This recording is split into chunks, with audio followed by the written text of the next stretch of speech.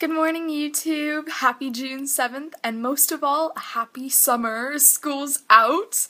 Yes, and what a better way to celebrate the end of the school year with a readathon.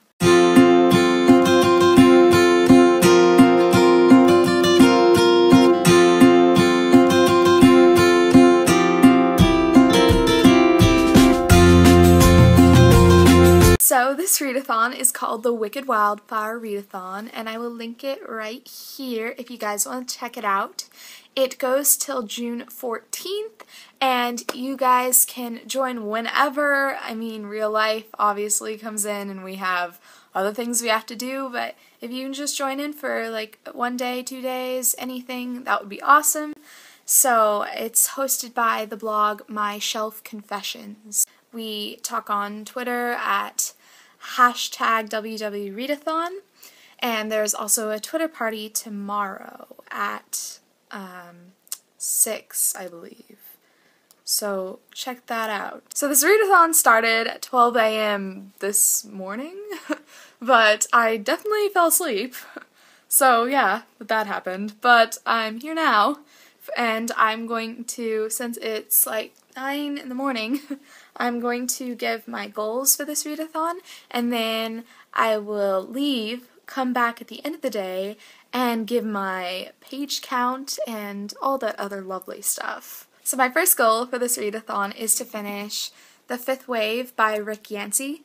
I don't have that much left, really. I have about like 100 pages left. That won't be too hard to finish because I just love it to death. So number 2 is I want to read The Selection by Kira Cass, and next is The Wonder Show by Hannah Barnaby.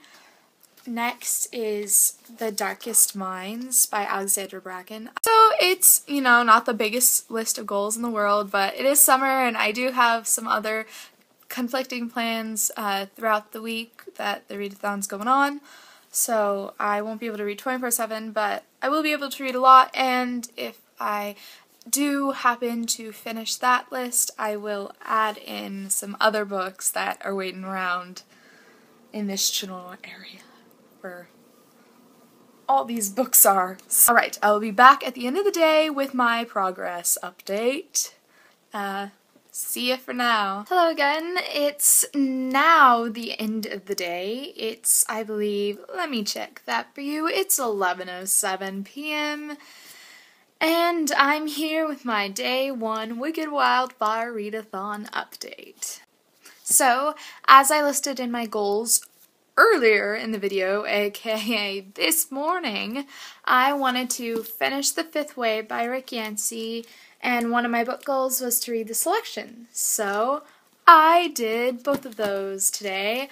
I finished The Fifth Wave and I loved it so much. I can't even explain how much. It was one of the most unique books I've ever read. I adored it. I gave it 5 out of 5 stars on Goodreads and posted a full written review on Goodreads, and I'm hoping to do my video review soon. I highly, highly recommend it. And next I read The Selection by Kira Cass, which was a strong contrast from The Fifth Wave, whereas The Fifth Wave was full of intensity and like mind-blowingness. The Selection was a dystopian, but it was a very light dystopian, somewhat of a summery read, which fit the mood, full of tons of swooning and I'm giving it 3 stars. I haven't posted a review on Goodreads or done a video, obviously, but I do hope to do that in the future, and I will let you know when that's occurring. So, total page count, drum roll please. Alright. We have 107 pages that I read in completing The Fifth Wave, so 107 plus, and then we have 327 pages in The Selection, so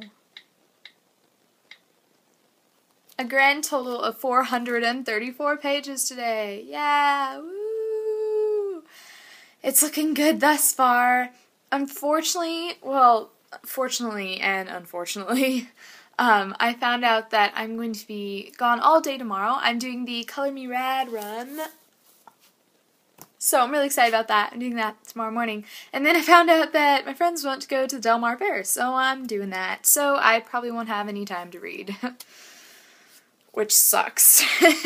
But hey, you know, I'll try and read in the car. So I will be gone all day, so I won't be able to do an update video. So when I do my day 3 update on Sunday, I will include the updates for any pages that I may happen to read tomorrow. Alright, that's it. I'll see you guys on Sunday with a new update video. Keep on reading. Bye.